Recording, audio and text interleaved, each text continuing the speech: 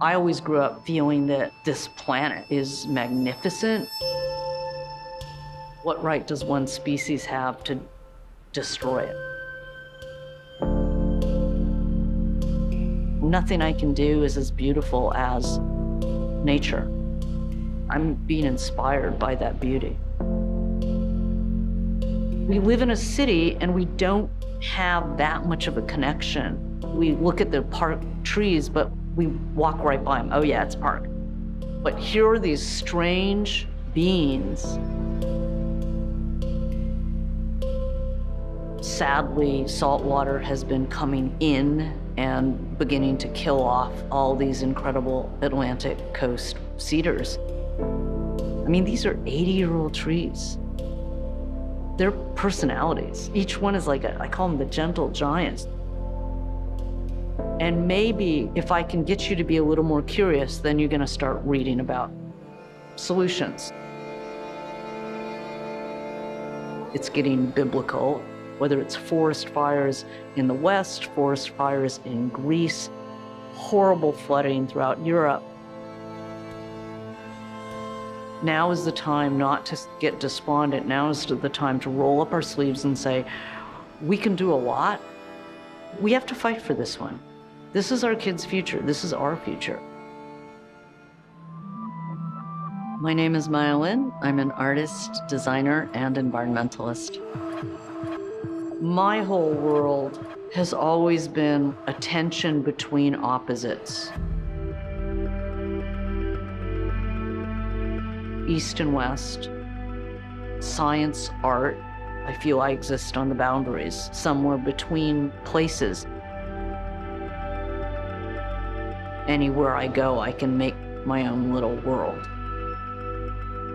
I can be intensely drawn to the facts, and then you have to put it all away and find the poetry. She's a truly important visual thinker.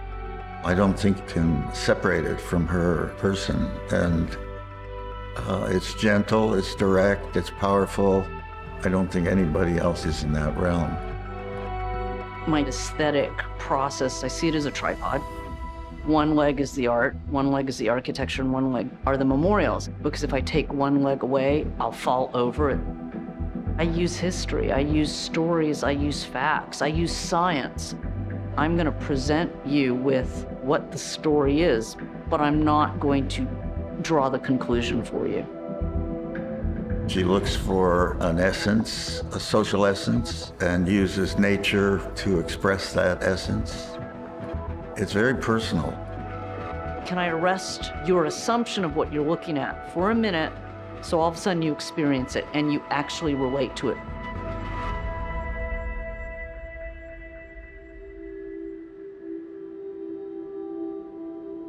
When I was growing up, my parents had both fled China, and they never talked about their past. I have no photographs of my father's mother. The past was all taken. I actually have this need to try to remember and present these histories extremely accurately and in a way unbiasedly. Let's just present the facts. If you can stop people from remembering, it's a pretty scary thing because you can actually try to pretend the past doesn't matter. We have to always face the truth. We have to face the truth of our pasts. Then it can teach us a new future. It can guide us to a better future. As an artist, I know that I will dedicate the rest of my life to the one cause that when I was a child I cared so deeply about, which is the environment. It'll keep iterating itself in different ways. I'm not trying to conquer the land. I'm mapping the earth. I'm showcasing science and technology. I am going to try to point out things in the land that you may not be noticing. I would hope that my work helps by accurately remembering history at times or getting you to look at the land in a new light. Maybe I can get you to slow down and take a moment and look at how absolutely beautiful the natural world is.